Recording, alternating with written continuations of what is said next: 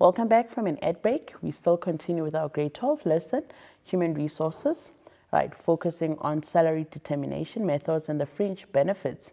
So now we are going to be focusing on the fringe benefits. We have covered the salary determination methods, right? So with the fringe benefits, over and above the salary, there's going to be a compensation. Well, it's not compulsory though. There's a compensation that is beyond your wages or your salaries, and that compensation is it's exempted from tax. Basically, we call that fringe benefits.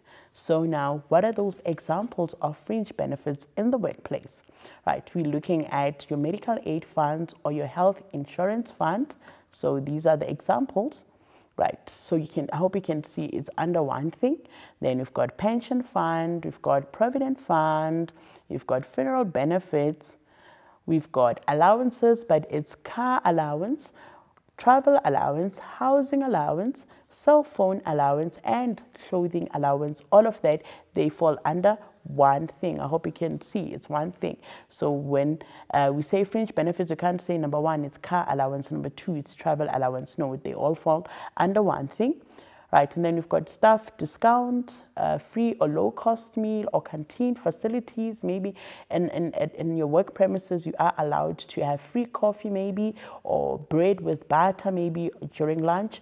So these are the examples of the fringe benefits in the workplace. You do find these. They are not compulsory benefits, but these are fringe benefits. We call them fringe benefits. Remember, this is over and above your salary or your wages.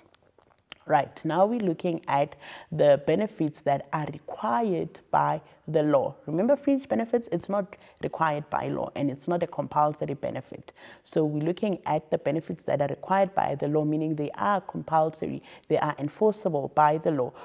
We're going to start with this one. We've got what we call unemployment insurance fund, which is your UIF. Right, so what is the meaning of the UIF? The employer and the worker, they each contribute 1%. So 1% from the employer, 1% from the employee.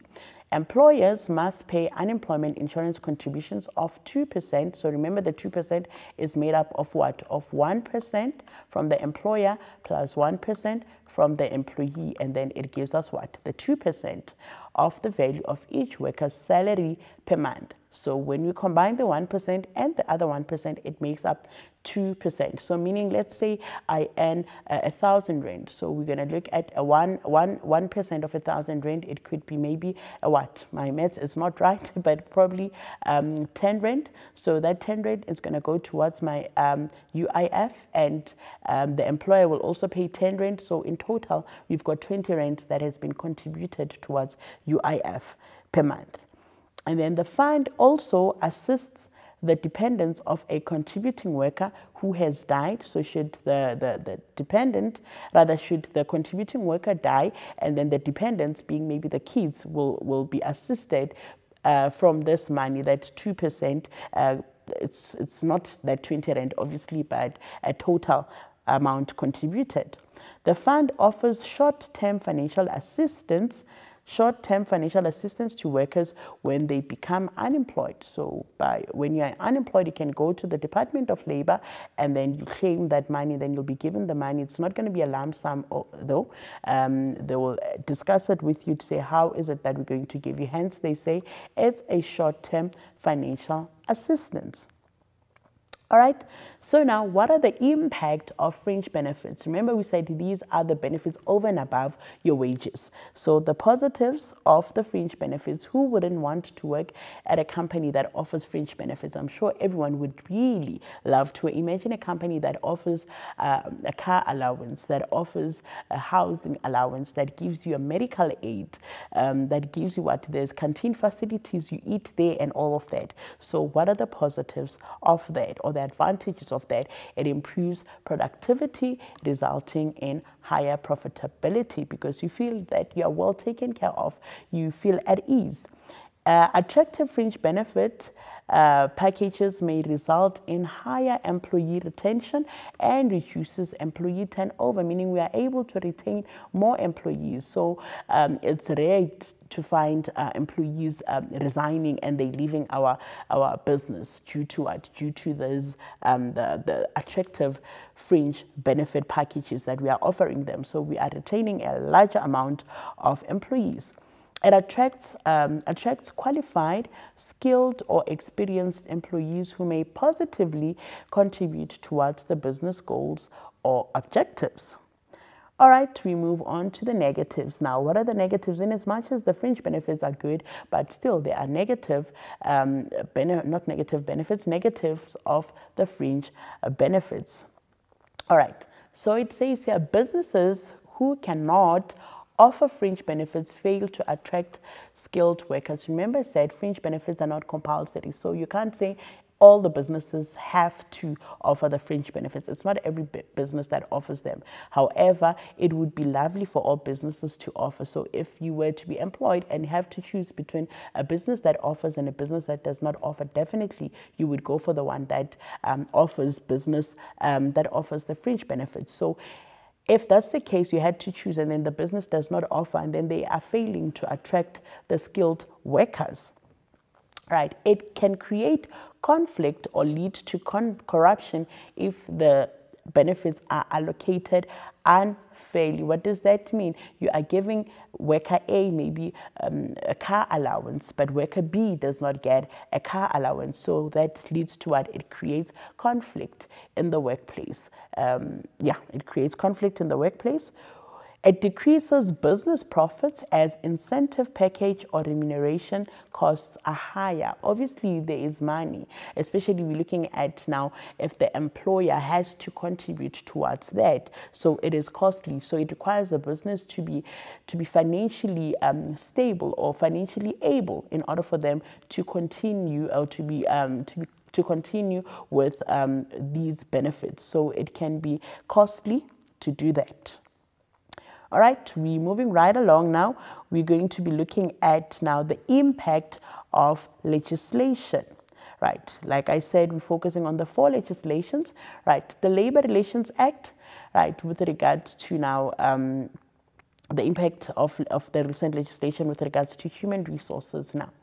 It promotes the resolutions of labor disputes that we know, right? Labor Relations Act, it promotes the resolutions of labor disputes. Like with the disputes, we're talking about the conflicts, we're talking about disagreements. So Labor Relations Act comes into place. We are able to look at the act and say it will guide us to say how to resolve these disputes. It protects the rights of employees and the employers as outlined in the Constitution, in as much as the employers have got rights, also employees, and vice versa.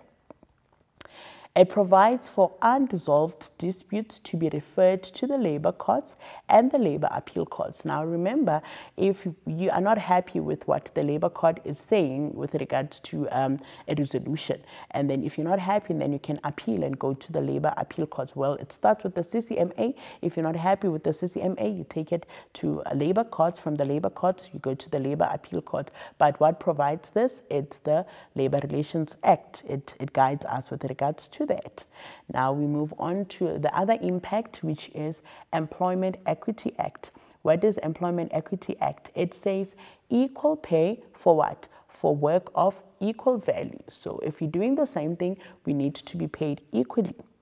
It ensures that affirmative action as a policy promotes diversity in the workplace. Very important that when we are employing, we're not only focusing on the same gender, but we are empowering both genders or all the genders, right? The human resource manager must promote and provide equal opportunities in the workplace, right? It will take us back to this. Equal opportunities regardless of the gender. Right, we're looking at the 3rd legislation being the Skills Development Act. What are the implications of Skills Development Act for human resource management? Employers and employees, they contribute 1% of their salary or salary bill to the Skills Development Levy. Ensuring training in the workplace is formalized and structured. Appoint a full-time or part-time consultant as a skill development facilitator. Remember, you are required by the legislation to take the employees for skills development. They have to be skilled so that it can maximize or increase on productivity.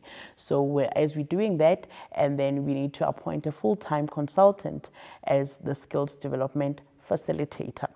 Lastly, we're looking at the Basic Conditions of Employment Act. It says here, workers must receive a double if they work during the public holidays. And remember, this should also be by agreement. We have to agree.